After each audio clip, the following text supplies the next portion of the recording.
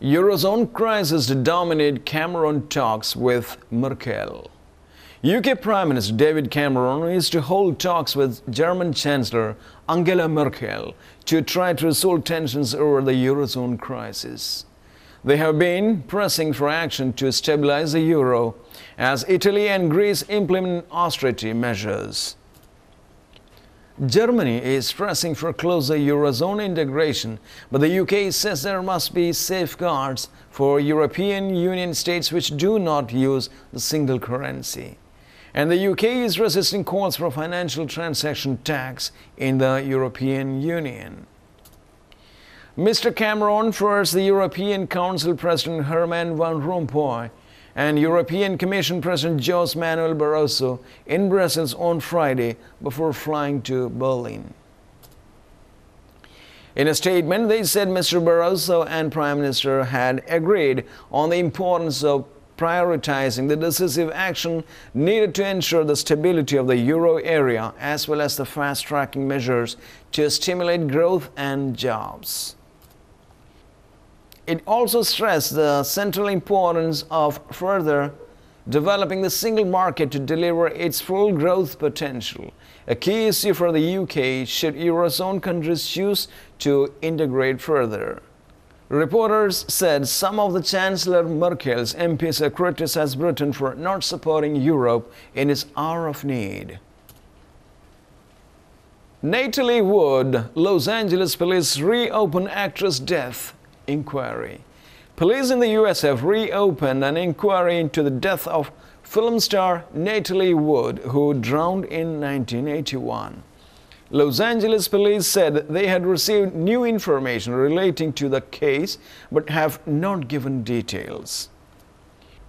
Wood was found dead during a boat trip off the coast of California, and her death was ruled to have been an accident at the time. She was 43. Best known for her roles in West Side Story and Rebel Without a Cause, she was nominated for an Oscar 3 times. She won numerous other awards too. Syria to accept Arab League monitoring mission. Syria has confidentially accepted an Arab League plan to send mission to observe the implementation proposals aimed at ending violence, a Syrian diplomatic source has told reporters. The source, who wished to remain unnamed, said Damascus has already informed the League of the decision. The source said a few adjustments were being worked out, but they were not designed to hinder the mission. The League on Wednesday gave Syria 3 days to agree or to face sanctions. The Arab League plan, drawn up earlier this month, calls on Syria to withdraw tanks from rescue cities, cease its attacks on protesters, and engage in dialogue with the opposition within 2 weeks. Syrian President Bashar al-Assad agreed to the plan but failed to honor it. We were surprised that they had already prepared a document which obviously came from American orders. And they were asked to produce this document because Syria's positive response surprised them, and they're masters in America and the West. Obama meets Indian Prime Minister Manmohan Singh at summit. Indian Prime Minister Manmohan Singh and US President Barack Obama have met on the sidelines of the Association of Southeast Asian Nations ASEAN summit. This is the first meeting between the two leaders since Mr. Obama visited India a year ago.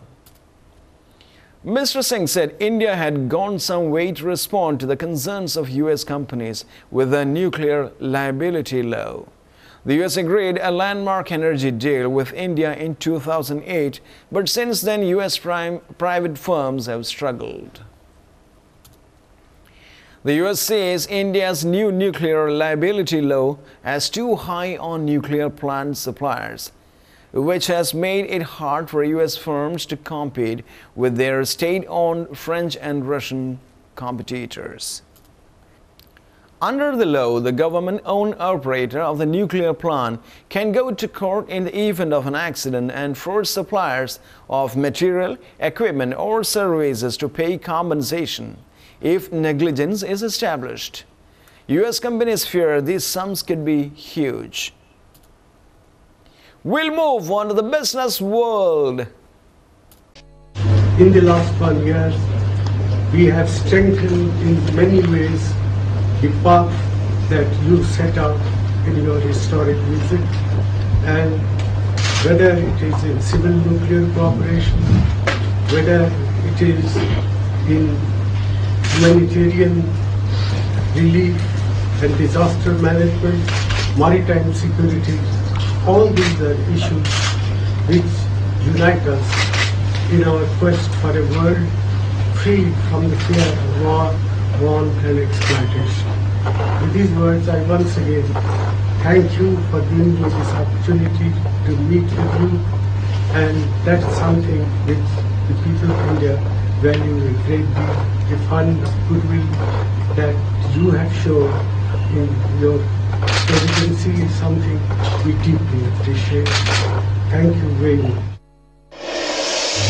This will be an outstanding opportunity for us to continue to explore how we can work together, not only on bilateral issues, but also in multilateral fora like the East Asia Summit, which we believe can be the premier arena for us to be able to work together on a wide range of issues such as maritime security or non-proliferation, as well as expanding the kind of cooperation on disaster relief. Boeing bags biggest order with $21.7 billion Lion Air deal.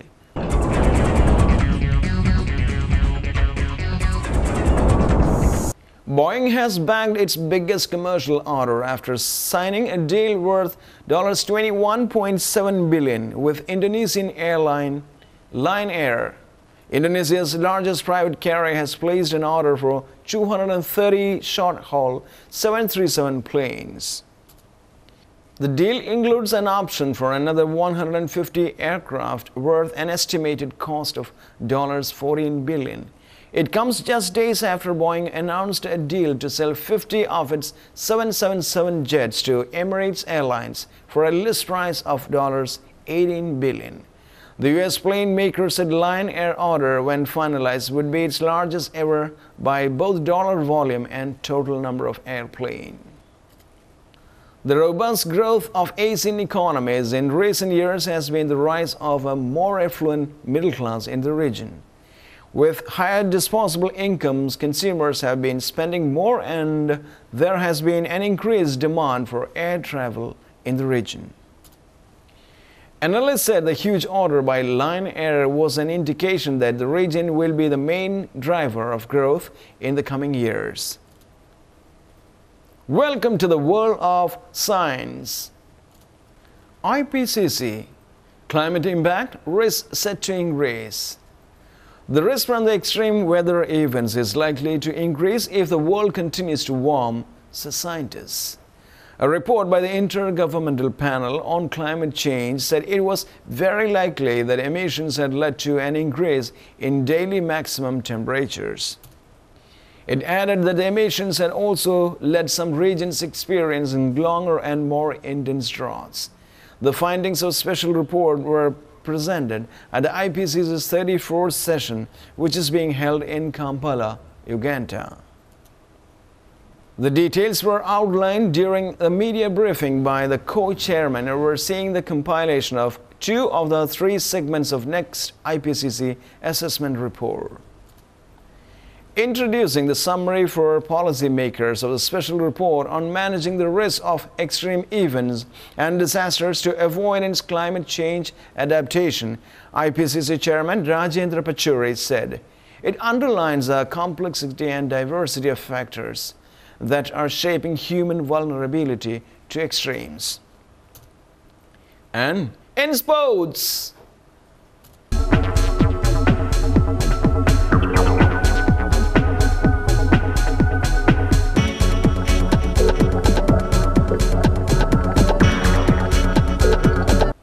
in feline agility events, the biggest obstacle can be the catch. It is a sport in which the contestants sometimes lie down in the middle of the field, unmotivated and bemused. Feline agility competitions in which cats run through a miniature obstacle course full of hurdles and tunnels have become fixtures on the cat show scene. Modeled after canine agility competitions, the tournaments feature a ring in which cat owners, some of whom have trained their pets from kittenhood, brandish a feather or sparkly wand to try to coax a cat to climb stairs, weave around poles, and leap through the hoops in as little time as possible. Some cats stare through the course in seconds.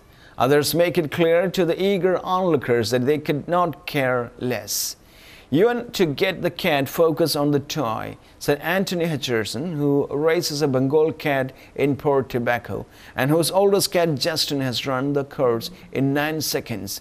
"Cats will pretty much chase a feather on a string anywhere." So, we know we are all vowed to chaste living, honest living.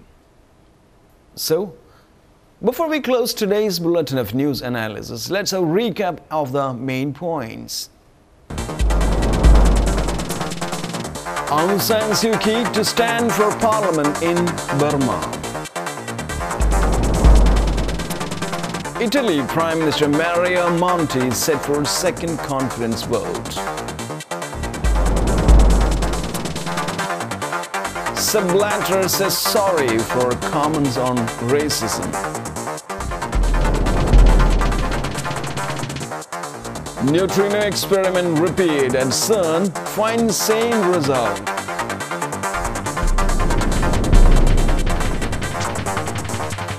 Philippines court issues Gloria Arroyo arrest warrant.